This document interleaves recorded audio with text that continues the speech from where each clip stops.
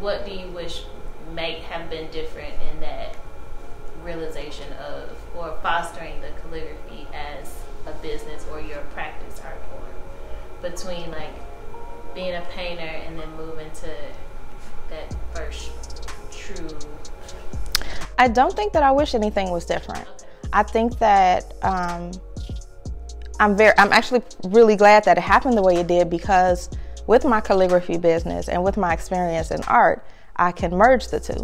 So I don't just do calligraphy. People ask me to do artwork all the time with calligraphy added to it. If I was just, focused on the writing part, I wouldn't get as much business for other things as well.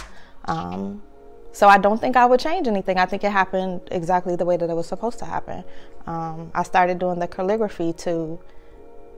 It's an art form where you have to kind of be very still, kind of in a zone. Can be a lot of movement around you. It's very concentrated, hard work. And like I said, because I am a teacher and I'm around very active people all day long, that was kind of like my way to, get into my own mind and kind of release all of that. That's what I feel like we're lacking, is that community, even where the artists are supporting each other, where we're like, oh, I'm sorry, I'm busy, I can't do it, but my friend that I know who does it, she will kill it, instead of just saying, instead of not referring business to somebody else because you might be afraid that they're only going to use that person.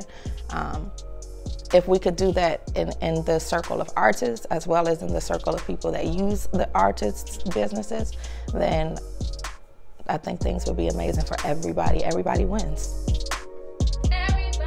Everybody wins.